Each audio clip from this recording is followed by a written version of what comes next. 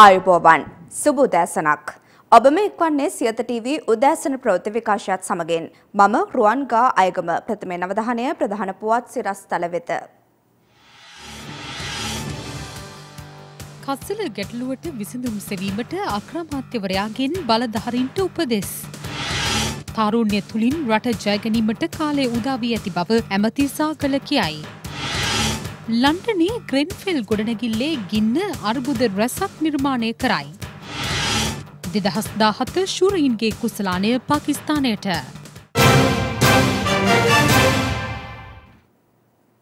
තවත් අලුත් සතියක එක් අලුත් ජයග්‍රාහී දවසක්. අද දිනේ ආරම්භ කරන ඔබට මේ උපදෙස් ඔබදන් ජීවිතය ජය ගැනීමට මහෝපකාරී වේවි.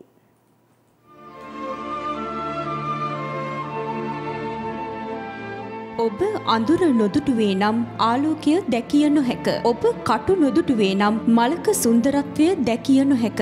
ඔබ ජීවිතයේ නිරර්ථක බව අත් නොවිදියේ නම් අර්ථාන්විත බව වටහාගත නොහැකි වනු ඇත.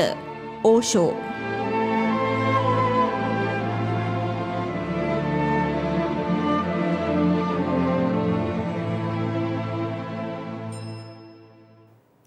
ඩෙංගු රෝගයේ වසංගත තත්ත්වයක් දක්වා වර්ධනය වෙමින් පවතින පසුබිමක් තුළ කඩිනමින් ඊට පිළියම් යෙදීමට සෞඛ්‍ය අංශ පියවරගෙන තිබෙනවා.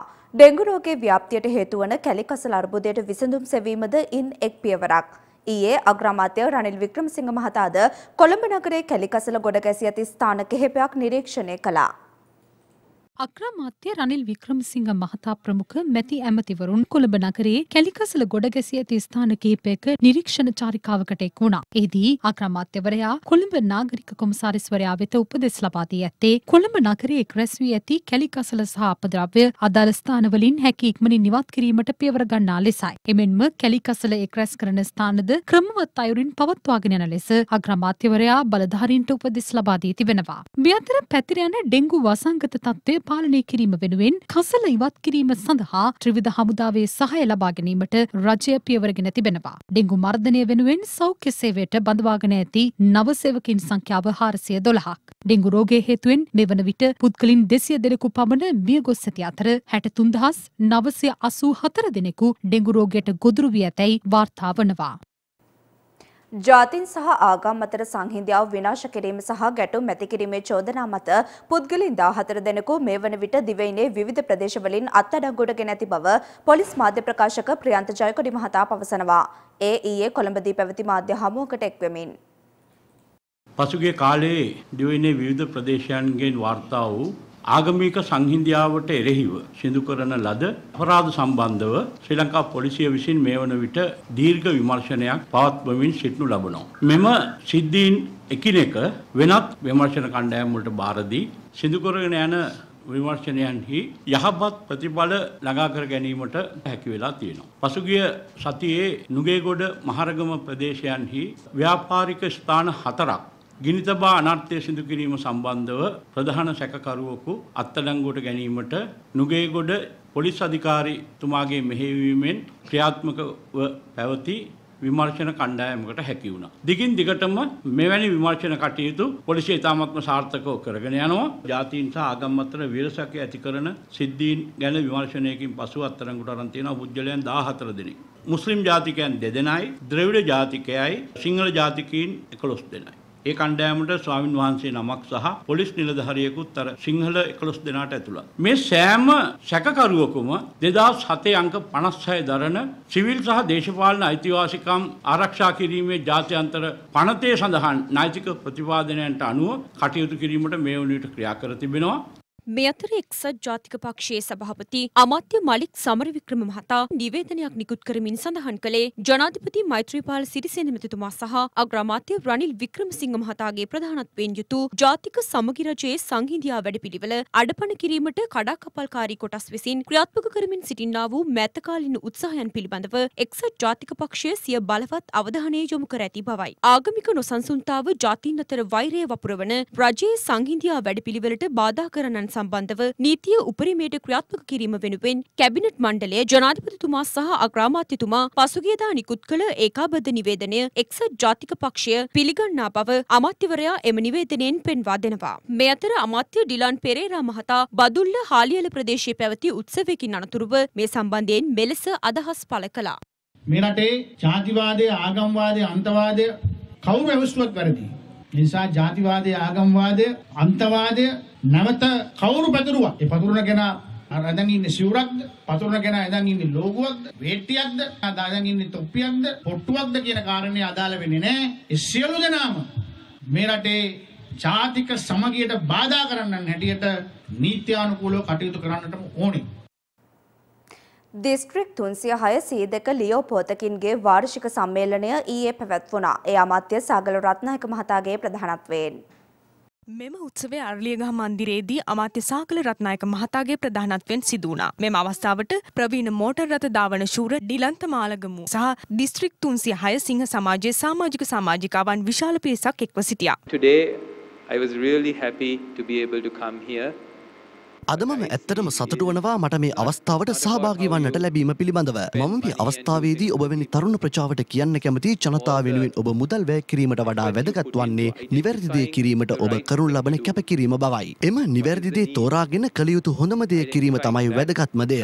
ලෝකයේ මුදල් වලට වටිනාකම ලැබෙන්නේ ජනතාව ඉන් කළ යුතු නිවැරදි දේ පිළිබඳව හඳුනාගතහොත් පමණයි. මම හිතනවා ඔබට ඒ දේ වටහා ගන්න පුළුවන් කියලා. ඔබ වැනි තරුණ ප්‍රජාවන් ශ්‍රී ලංකාවේ ආර්ථිකය දියුණු කිරීමට ඉදිරියේදී දායක වනවා. මේ වන විට ශ්‍රී ලංකාවට GSP+ සහනය ලැබීම ශ්‍රී ලංකා ආර්ථිකයේද ඉදිරියේදී වර්ධනය වීමට හේතු වනවා. එවිට මෙම ශ්‍රී ලංකා ආර්ථිකය දියුණු කිරීම සඳහා ඔබත් කොටස්කරුවන් වේවි. ඔබගේ හැකියාවන් තුලින් මේ ශ්‍රී ලංකාව ඉදිරියට ගෙන යාමට කටයුතු කළ යුතුයි. Let's take that forward into the real world and prove yourselves as Sri Lankans that build this country, take this country forward. ඊයේ දිනයට යෙදී තිබුණු ලෝක පියවරුන්ගේ දිනය නිමිත්තෙන් වොයිස් ඔෆ් ඒෂියා මාධ්‍ය ජාලය අප සහෝදර කිස් FM නාලිකාව විශේෂ වැඩසටහනක් සංවිධානය කර තිබුණා. තම පියා ලෝකයේ අනෙක් පියවරුන් සමග වෙනස් වන ආකාරය සඳහන් කරමින් පියා සමග ගත් සෙල්ෆි ඡායාරූපයක් කිස් FM Facebook පිටුවට යොමු කරන ලෙස කිස් FM නාලිකාව පසුගියදා ප්‍රේක්ෂකයන්ට ආරාධනා කළා. ඒ අනුව තෝරාගත් පියවරුන් 10 දෙනෙකුට මෙම විශේෂ අවස්ථාව හිමි වුණා. ප්‍රථමයෙන් කොළඹ එක්සෙල් වර්ල්ඩ් වෙත පැමිණි මෙම පියවරුන් තම දූ දරුවන් සමග ඡායාරූපයකට පෙනී සිටියා.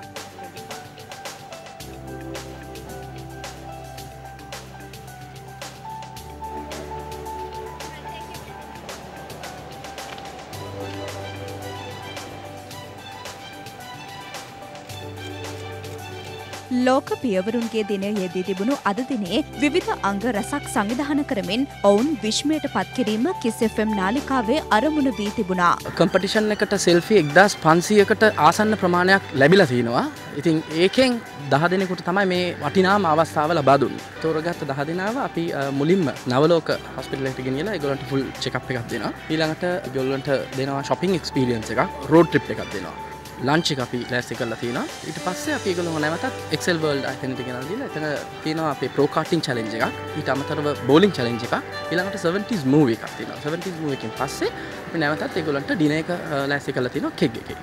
මේක ඇත්තටම ඒගොල්ලෝ මෙහි යන කිසිම කෙනෙක් දන්නේ නැහැ මොකක්ද අපි දෙන සර්ප්‍රයිස් එක කියලා.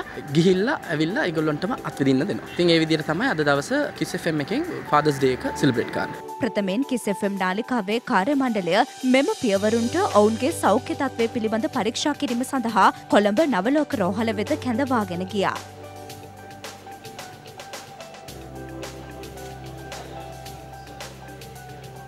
අනතුරුව කොළඹ ලිබර්ටි ප්ලාසාහි සාප්පු සවාරියක් ලබා දීමටත් ඔවුන් අතර විවිධ තරඟ පවත්වා තෝරාගත් ජයග්‍රාහකයන් සඳහා වටිනා ත්‍යාග ලබා දීමටත් කිස් FM නාලිකාව අද දවස පුරා කටයුතු යොදා තිබුණා.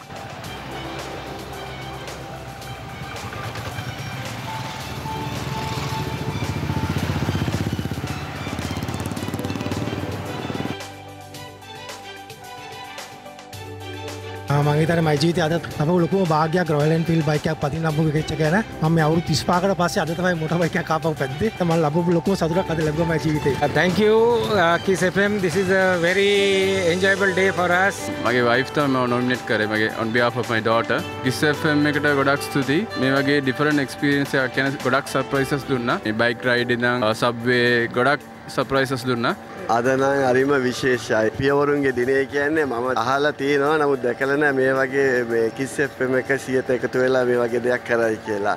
පියවරුන්ගේ දිනේට ඉතින් සාමාන්‍යයෙන් කතා කරන එක විතරයි ටීවී වල ඇඩ් එක යනවා ඒවා මේ වගේ. නමුත් මේ වගේ එළියට ගෙනල්ලා මේ පියවරුන්ව මේව සතුටු කරලා පියවරුන්ව හඳුන්වලා දීලා එක්කෙනාට එක්කෙනා ගොඩාක් දේවල් අපි ඒගොල්ලන්ගෙන් හොමාරු කරගත්තා. අද උදෑසන ඉඳලා අපි ගොඩක් එන්ජොයි කළා. ඒ සියලුම දේටම Kiss FM වලට ඉතාමත්ම ස්තුතිවන්ත වෙනවා. හැමදාම අහන්නේ Kiss FM තමයි. මේ වගේ එකට මම නම් ඊට ඉස්සෙල්ලා ඇවිල්ලා නැහැ පළවෙනි පාර ආවේ.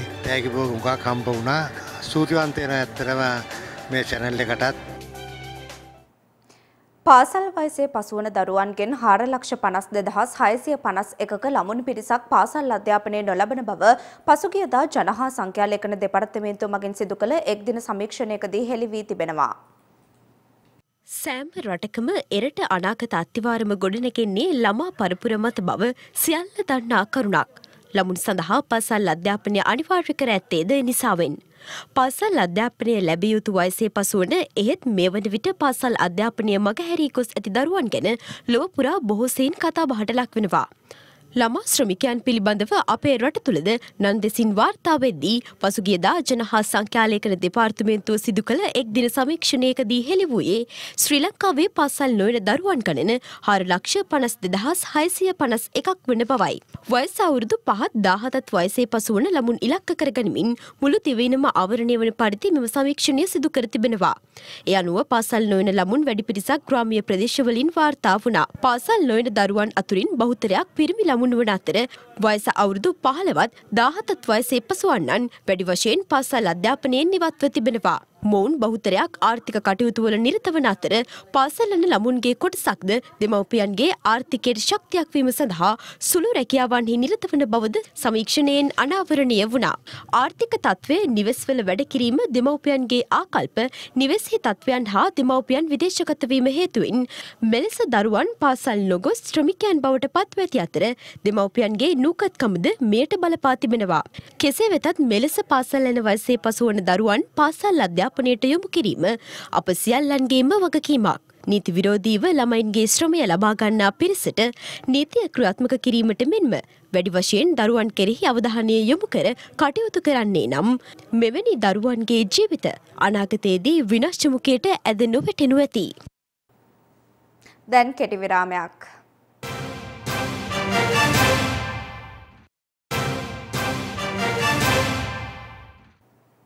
ග්‍රෙන්ෆෙල් ගොඩනැගිල්ල තුළ පසුගියදා හටගත් ගින්න මේ වන විට ලන්ඩනය තුළ අර්බුද රැසක් නිර්මාණය කර තිබෙනවා.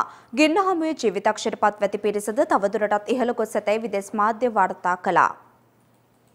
බටහිර ලන්ඩනයේ පිහිටි ග්‍රෙන්ෆෙල් ගොඩනැගිල්ල තුළ පසුගියදා හටගත් ගින්න හේතුවෙන් පුද්ගලින් 58 දෙනෙකු ජීවිතක්ෂයට පත්වන්නට හෝ අතුරුදන් වන්නට ඇතැයි යන මතය පදනම් කරගෙන කටයුතු කරන බව ලන්ඩන් පොලිසිය පවසනවා. කෙසේ වෙතත් BBC ලෝක සේවය සඳහන් කළේ අදාළ සිද්ධියෙන් පුද්ගලින් 70 දෙනෙකු පමණ ජීවිතක්ෂයට පත්වන්නට ඇති බවට විශ්වාස කරන බවයි. මේ අතර ගින්නෙන් ජීවිතක්ෂයට පත් වූවන්ගේ හා ඉන් විපතට පත් වූවන්ගේ තොරතුරු එක්රැස් කිරීම සඳහා ලන්ඩන් නුවර ස්ථාන දෙකකදී කවුන්සිල් ස්ථාපිත කිරීමට බලධාරීන් පියවරගෙන තිබෙනවා. විදෙස් වාර්තාවන්හි දැක්වෙන්නේ ගින්නෙන් ජීවිතක්ෂයට පත් වූවන් පිළිබඳව නිවැරදි තොරතුරක් හෝ ඉන් අවතැන් වූවන් හට සහන සැලසීම වෙනුවෙන් රජය නිසි පියවරක් ගෙන නොමැති බවට ජනතාවගෙන් එල්ලවන චෝදනා හමුවේ බලධාරීන් මෙම කවුන්සිල ස්ථාපිත කර ඇති බවයි. සිද්ධියෙන් අවතැන් වූවන් හට අවශ්‍ය සහන සැලසීමට හා ඔවුන් හට නව වාසස්ථාන ලබා දීමට කටයුතු නොකිරීම සම්බන්ධයෙන් අග්‍රාමාත්‍ය තෙරේසා මේ හට පසුගිය දින කිහිපය තුළදී චෝදනා රැසක් එල්ල වුණා. එසේම අවතැන්වුවන් චෝදනා කළේ රජය එම පිරිස නොසලකා හැර කටයුතු කරමින් සිටින බවයි. කෙසේ වෙතත් උද්ගත වූ අර්බුදකාරීත්වයන් හමුවේ ගින්නෙන් අවතැන් වූ පිරිස් සඳහා සති කිහිපයක් තුළදී නව නිවාස ලබා දීමට කටයුතු කරන බවට තෙරේසා මේ පොරොන්දු ලබා දී තිබෙනවා. මේ අතර ගින්නෙන් විනාශයට පත් වූ ග්‍රෙන්ෆෙල් ගොඩනැගිල්ලේ පරීක්ෂණ කටයුතු මෙවන විටත් ආරම්භ කර තිබෙනවා. එහෙත් පරීක්ෂණ කටයුතු අවසන් වීමට සති කිහිපයක් ගත වනු ඇතැයි බලධාරීන් සඳහන් කළා. ශූරයන්ගේ කුසලාන තරඟාවලිය ඊයේ ලන්ඩනයේ ඕවල් ක්‍රීඩාංගණයේදී නිමාවට පත්වුණා. ඉන්දිය කණ්ඩායම සමග පැවති අවසන් මහතරගෙන් පාකිස්තානු කණ්ඩායම ලකුණු 180ක ජයක් වාර්තා කළා. ප්‍රථමයෙන් පන්දුවට පහර දුන් පාකිස්තානු කණ්ඩායම පන්දු අර 50 අවසානයේ කඩලු 4ක් දැවී ලකුණු 338ක් ලබාගත් අතර පිළිතුරින්ම ක්‍රීඩා කළ ඉන්දිය කණ්ඩායමට පන්දු අර 30යි පන්දු 3ක් තුල සියලු දෙනා දැවී ලබාගත්තේ ලකුණු 158ක් පමණයි. It's a straight hit and a big hit. That's going to be 4 and that's going to be 100. His first one-day international 100 and what a stage to get that in. Big shot as it connected. That's gone. Straight hit. Straight hit. 6. Oh, close. That's come back in. Given. In the air. Gone. Not that important. He's gone the next ball. Oh, taken, caught behind, crossing. That's hit through the onside and that's gone miles into the stands. Outside edge. Hassan strikes again. That's gone up in the air. Safraz takes the catch, it's all over. Pakistan win. තරගයේ විශේෂ අවස්ථා සහ සවිස්තරාත්මක තොරතුරු සමගින් අප ඔබව නැවතත් හමුවන්නේ දහවල් 12ට. සුබ දවසක්.